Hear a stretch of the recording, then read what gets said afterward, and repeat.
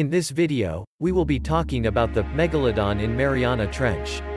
Welcome to our channel. Daily Joy Time. Firstly, what is the Mariana Trench?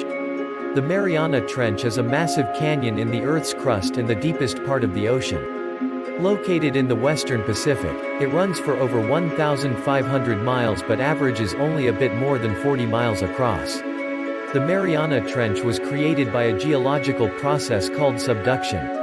In this case, the Pacific tectonic plate is moving very slowly to the west, and pressure is pushing it down into the Earth's crust where it meets the Philippine plate. Far to the east, the new ocean floor is created by volcanic activity.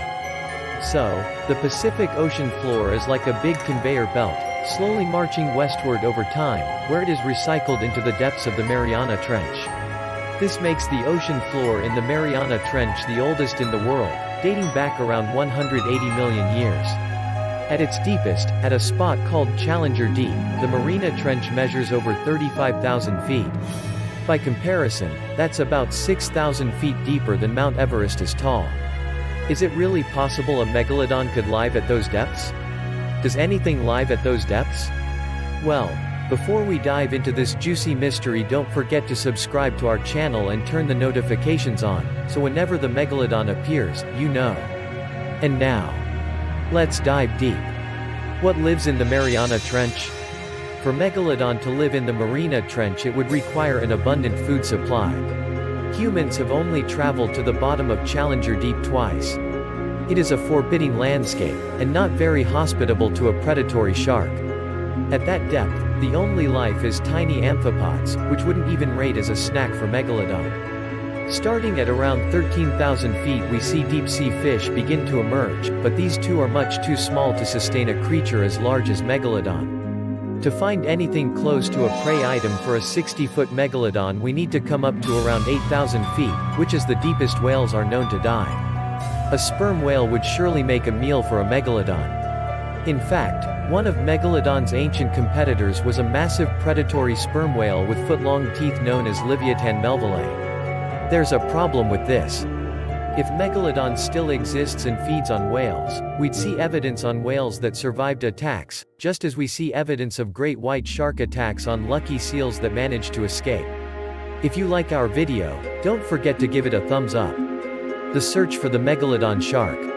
So how does a coastal predator go from munching on whales, pinnipeds, and massive turtles near shore to eating deep diving creatures in the Mariana Trench? One possibility is that a small population of megalodon sharks had already evolved to live at those depths before the larger population of megalodon went extinct. Therefore, when the environmental changes occurred that led to the extinction of the megalodon shark, the population that lived at great depths continued to thrive while the sharks who lived in shallower water died off. We see this possibility at other locations where megalodon is said to still exist. The Sea of Cortez is a body of water between the Baja Peninsula and Mexico. It is rich in sea life, with several species of large whales in residence. At its deepest, it is estimated at nearly 10,000 feet. Stories of massive sharks have circulated in the region for decades, and some believe the megalodon shark still lurks in the depths. Great white sharks are frequent visitors to the Sea of Cortez as well, and some have been known to dive to surprising depths. Do you think the megalodon still exists? Leave it in the comments below. After you do, let's continue. Can we make any comparisons between megalodon and great whites, or any other living sharks? The megamouth shark is a massive fish reaching 20 feet in length or more. Despite its impressive size, it remained unknown until 1976. One of the reasons is because it is vertically migratory, meaning it only comes anywhere near the surface at night. In the daytime, it dives down to 500 feet or deeper. If the megamouth shark remained hidden for so long simply because it dove to 500 feet for most of the day, what chances do we have of finding a megalodon that may live at 3,000 feet? Do any sharks live that deep? While the largest sharks in the world are well known due to their near-surface behaviors, there are others who are much more reclusive. The Portuguese dogfish is a species of sleeper shark known to survive at depths of up to 12,000 feet. The Pacific sleeper shark and Greenland shark are huge animals reaching over 20 feet in length which can live at depths of up to 9,000 feet. Even the great white shark has been recorded diving to depths of 4,000 feet. So, there seems to be nothing preventing a megalodon from living in the dark of the ocean, should it have reason to do so. However, this also tells us that Megalodon doesn't need the depths of the Mariana Trench to stay hidden. More to the point, since no sharks exist below 12,000 feet, and no large prey items, it seems highly unlikely that Megalodon would have evolved to live at such depth. While that may be disheartening to Megalodon believers, in a way it's also encouraging. Since the average depth of the ocean is around 14,000 feet, that means the Megalodon shark, even if it has evolved to live in very deep water, could, in theory, exist in numerous places around the world. But that brings us back to our original problem. If a 60-foot predatory shark is still out there, and still lives around the world, we should see the evidence. Is Megalodon in the Mariana Trench? Is it really possible that small populations of Megalodon sharks evolved to feed on prey in very deep water, and because of this managed to avoid extinction?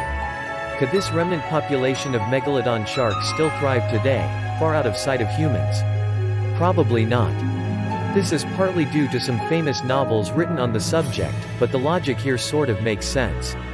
There's no food for it down there, and no other shark species are known to thrive that deep. It is an interesting idea, but unfortunately not one with any scientific merit, as of yet anyway. This is all food for thought. Ultimately, it's up to you to decide what you think is possible. Does the Megalodon shark still live, deep in the Mariana Trench? Leave it in the comments below, we love hearing from you. Hit subscribe and ring that bell to stay updated on the most interestingly addictive new videos. Enjoy our other video about the biggest sea monsters.